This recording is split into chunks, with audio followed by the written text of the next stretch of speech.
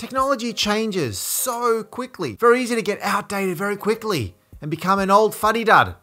We don't want to do that. We want to stay young. We want to stay relevant. We want to stay hip. We want to stay cutting edge. So what's trending? What is hot? What are the things that you need to know about when it comes to technology? What are the emerging trends? I interact a lot with people across industries, across different tech levels and disciplines, and I read a lot, but we love and we also hate tech sometimes. Sometimes tech doesn't go too well.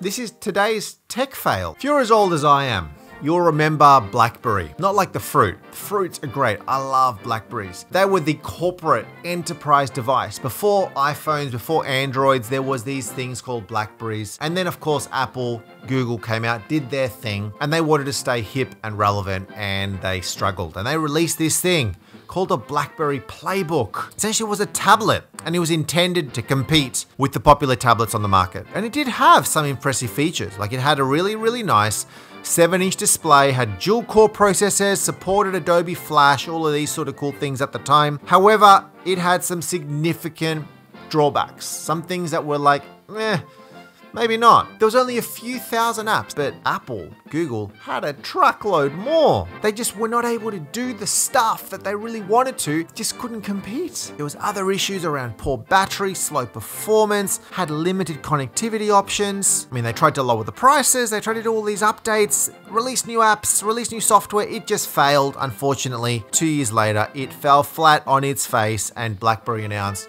sorry folks, that's all. BlackBerry Playbook. Oh, one more quick thing before we get on to talking about top trends. If you've watched any of my videos, you will know that I love VMware. I'm a big supporter of VMware for virtualization. I love running VMware locally, on-premise, but I also love running VMware on the cloud. One of my favorite cloud providers is a private hosting company called Liquidweb. You can actually run VMware directly on their cloud, and it's absolutely brilliant.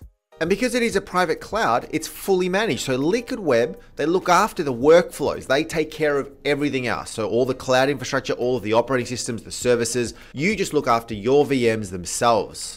They're also VMware Professional Solution Provider partners, and all of their cloud solutions are VMware Cloud verified.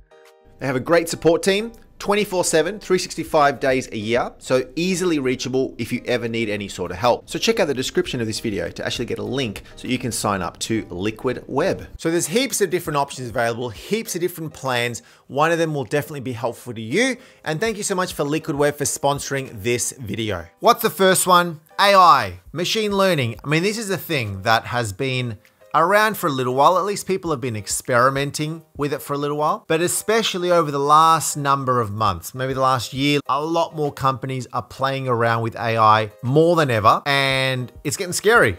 You've seen all those scary movies about AI taking over. Let's hope it doesn't get there, but it does make things very, very easy. The whole point of AI is to create intelligent machines, supposedly intelligent machines that can perform tasks that humans would normally perform. Automate stuff, understand languages, recognize images, making decisions, write an essay for you. But think of AI a little bit like your little robot buddy. Little buddy that can just do stuff for you, your own personal assistant for absolutely everything. And it's doing a lot more than just helping you, but it's been integrated into a lot of systems, into a lot of platforms, into cars, all of this sort of stuff. Watch out for the future around AI. We've then got IoT, the Internet of Things. I mean, these things are devices that are just connected to the internet. Smart homes, lights, thermostats. There's stuff built into cars. There's stuff built into businesses that just work. You can set up timers. You can set up routines so that it can trigger certain things in an environment automatically. Lights, cameras, your fridge, smart fridge. Let's say you're running out of milk. I can tell you, you're running low on milk. You need some new milk. Smart toothbrush. Could remind you to brush your teeth for 2 minutes. Could let you know, you've been using this head. It's getting pretty grimy. Gotta change it, get a new one. Other thing is new emerging network technologies, 5G. So 5G stands for 5th generation. Essentially, it's the latest and greatest version of the wireless technology, right? And it's promised lightning fast internet speeds, virtually no latency, the ability to connect to more devices than ever before. And because it's so fast, there's all these other technologies that you can now use a lot more freely, such as augmented reality, self-driving cars that have built-in 5G, allowing cars to communicate with each other and with all of the tech and infrastructure around it, making your roads safer, more efficient. And you can't talk about technology without talking about cybersecurity. Cybersecurity, data privacy, all of this, hacking, it's all over the place. These are the things, the technologies, the products that protect us from the bad guys. The hackers, the cyber criminals who want to steal our personal details, our personal information, and cause a whole bunch of digital chaos. If you think about it like a fortress, cybersecurity is like the walls, like the gates, the moats that protects the castle from invaders. You're talking about firewalls, you're talking about antivirus software, strong passwords, multi-factor authentication, all of these sort of things are essential to ensure that cybersecurity is done well. If you don't know enough about it, you need to know more about it. You've then got the cloud. You've got AWS, you've got Azure, you've got Google Cloud, the three big ones. There's a whole bunch of other vendors, smaller ones that do stuff in the cloud, but essentially we're talking about cloud computing. It's about using the power of the internet to store, manage, and process all of your data. So instead of having to rely on your physical hardware like hard drives, like servers, you now store all of that in the cloud. You have virtual cloud-based applications that are doing the same thing that your physical tech used to do. You can access your files from anywhere. It's incredibly powerful. You want to give more resources to a particular process, to a particular bunch of users who need to do a whole bunch of rendering or video editing.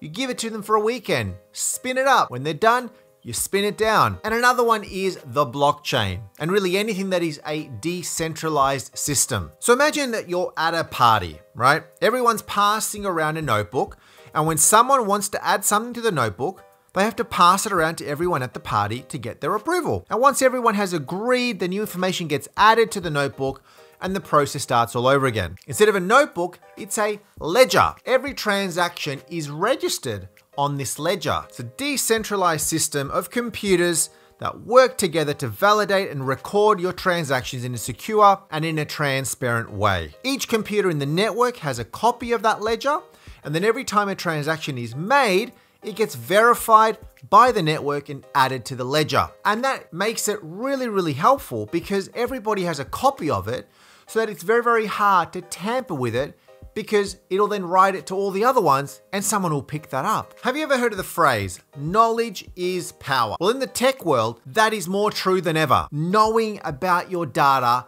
puts you in a very, very good position in a business. So many companies have truckloads of data stored everywhere, data stored across multiple systems, years and archives of data. Nobody has managed it. It's not named correctly. No one can find what they want to find. What do? You need to clean this sucker up and make it work better. And this is where big data and data analytics come into play. Simply put, massive amounts of information that are generated by people, devices, systems all around the world. The real power of big data comes from being able to analyze and make sense of it all. Sifting through huge amounts of data to uncover insights, trends, anything that could be hidden, to make that data more meaningful and actually use that data for better purposes. Augmented reality. These things are like stepping into a whole new world. It's part virtual, it's part real. It's combining the two things together. Essentially, it's like adding a layer of magic